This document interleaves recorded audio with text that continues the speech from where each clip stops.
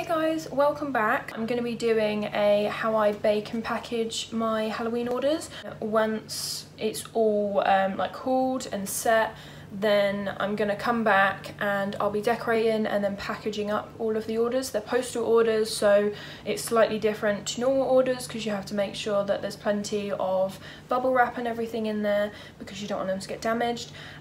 So yeah, and I thought I would include like my labelling, all of my like packaging and where I get it from. So yes, I hope you enjoy, and if you haven't already, please like and subscribe, and we're going to get right into it. We're going to start by putting them in the oven. So I've mixed everything together, so they now go in for 25 minutes. So I test them at about 22 just to make sure, but I cook them at 160. So I've mixed all of my chocolate, so this is just white chocolate melted, and then we're going to move on and start making the fondant toppers. So I've just made the RIP like tombstones, which are just out of it's just Tesco's sugar paste. You can buy it from anywhere. It's not the modelling paste. I just used the standard sugar paste. For the tombstones, I just used a food pen. I got mine from Hobbycraft, and it's just a black pen, and then I used a paintbrush. So I put some of the black ink on the chopping board, and then I used a little paintbrush to write out the RIP, and then it dries within say 10 minutes or so. So yeah, you just paint it on there and then it dries really easily. So I'm just currently making the pumpkins, so I'm just rolling them into balls. I'm making 4 because I put 2 on each brownie, and then I use a couple of different tools to make the little imprints to make them look more like pumpkins. So I'm just sort of flattening them a little bit on the top to make them a bit more like a pumpkin. So I'm using this tool to create a little dip, and then that's where the stalk is going to go. So I'm just repeating this on all of them. You can make different sizes. When I've made them before, I've made like a mini one and then a bit bigger one. It's up to you how big or small you make them. So now all of those little dips are in there. We're just gonna get the stalks ready. So I'm putting some food colouring in some sugar paste. I use the Colour Splash. I really like all of their food colourings, but you can use like Colour Mill, I'd recommend, or Pro Gel. Any of those are fine. Sugar Flare as well. I'm just putting a bit of icing sugar down to stop the fondant from sticking. Sometimes if it goes a little bit sticky, either if it's warm or if it's just like where you've put enough food colouring in to make it a little bit moist, then you might want to use some icing sugar, which will just dry it out a little bit more. So I'm just sort of kneading that a little bit, and then I'm just going to create 4 stalks for our pumpkin.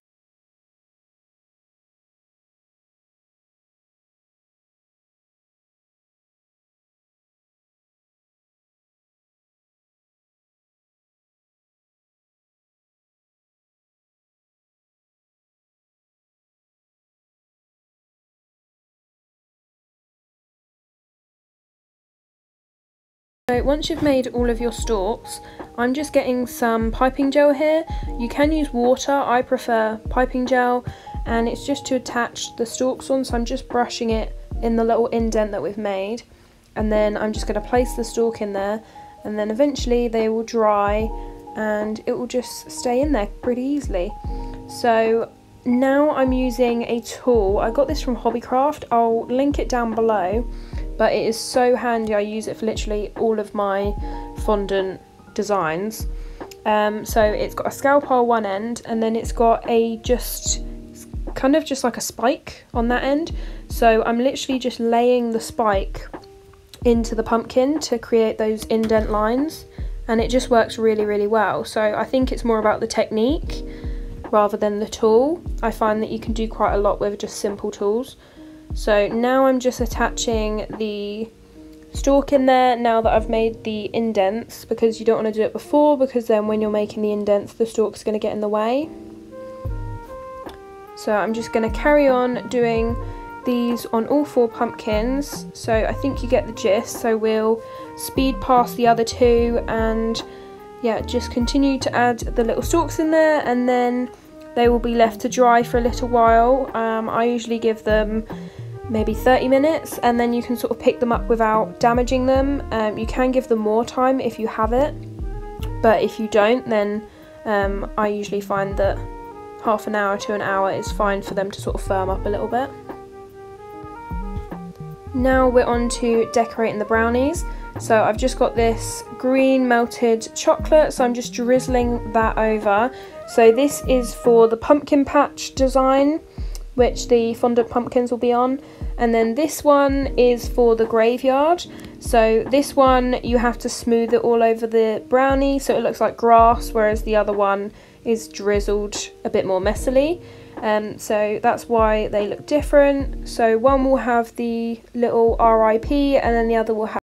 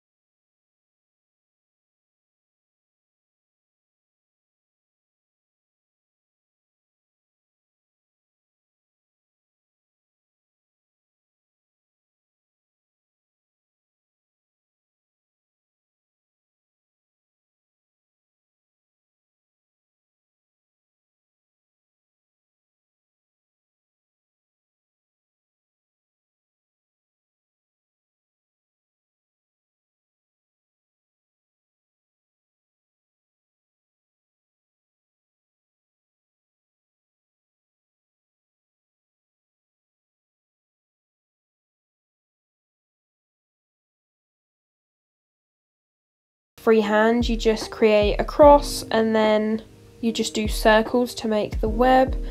Then I'm using some, I think these are Smarties, and I got the orange ones. They also do pink ones. I think they're kind of meant for Christmas, but you can use them as spiders. And then I've got orange chocolate, which I use for the legs of the spiders. So I think now we're doing the mummies. So I'm sorry about the camera angle, I didn't realise, but you just sprinkle white chocolate on there and then you put 2 little eyes, and then later on we're going to be adding fake blood to the brownies, so that will finish off the mummies and the RIP gravestones. So I'm just putting eyes on the second batch there. I think my camera actually cut out when I was putting the blood on, so sorry about that, but you'll get to see it when I'm boxing them up. So now I'm just prepping all of the postal boxes. So there's 3 boxes going out in this video. So I'm getting all of the tissue paper ready and then filling the boxes up with that. And any stickers that need to go in there will also be going in there. Any gift messages, any logo stickers on the outside. So it's just so that once I get the brownies out the fridge, once they're all set, the boxes are all ready to go. So I just do them all at the same time rather than as I go. So we're on to the third one, just again filling with tissue paper, just making it look pretty. And then we're going to be putting a sticker on the outside. So these are my big logo stickers. There we go. And then I thought that I ran out of logo, like the bigger logo stickers, but I actually didn't. So I used a smaller one on here, but I recently found the bigger stickers. So I just went to get the gift notes and then I've written them out. As you can see in the boxes, the orange little gift message is in there.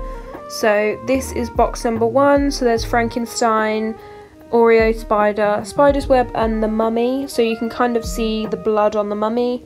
I'm just throwing in some little chocolates I got from Tesco's. These are just milk chocolate balls and they're just solid chocolates, and then I've got some little edible spider webs which I'm throwing in there. So that's box 1 done. I'm going to be adding bubble wrap in there afterwards, but I like to do that all at the end. So we're on to the second box. So these are the 2 left. So I'm just matching them to the notes here so that I get them right. So there's a graveyard in there, which again you can see the blood I've added. Then we've got a mummy, Oreo spider and a pumpkin patch. Then again I'm just sprinkling some chocolates in there and the little edible spider webs. So that's the second one done, and then this is the last one. As you can see, I've put some little Halloween stickers in there as well, and again I'm just matching up the order. I didn't get it on film, but I also put allergy stickers in the boxes because you do have to give a full allergen list for postal items. So that is everything. Those are the 3 boxes. I'm just getting some photos now and I'm going to finish with bubble wrap. Hello guys, I'm just popping in to outro this video. So I didn't actually film any more than you would have seen. It got a little bit stressful by the end of the video. So I basically had someone that hadn't confirmed their designs for their brownies. So because these were done on Etsy, people were meant to type in what flavours they want in the box, but this woman just wrote in a gift message. She didn't actually write in what flavour she wanted. So I didn't want to send it because I don't want to obviously send her the wrong thing. She's paid for it. So I messaged her like 3 times at 3 different occasions to say like, hi, thank you for your order, please can you confirm? And then she didn't get back to me, so I said you need to get back to me by 3 PM if you want this sent out today. And I mean, even to this day, it's now Friday, and I sent them on Wednesday and she still hasn't replied. So yeah, that's interesting, but I'm glad that I didn't wait, because I was thinking, do I wait until the next day to see if she replies? And then I was like, right, I'm just going to pick 4 random ones, and then if she says anything, I'll just say that if you wanted them by Halloween, then you weren't going to get them if you were going to wait. But yeah, so it got very stressful, and I was going to wait to do her order, and then I decided to do it, and because they weren't decorated, that delayed me. So all the other orders were ready in the fridge, they just needed to be put in like postal bags. And then I was like, right, she still hasn't replied, it's 3:30, so then I did hers, and then it pushed me back and made me sort of late. So I was literally at 4:45, I was still packaging up, and the post goes at 5, and if it hadn't gone on Wednesday, then it wouldn't have got there for Friday, which is today, so hopefully they've all got there.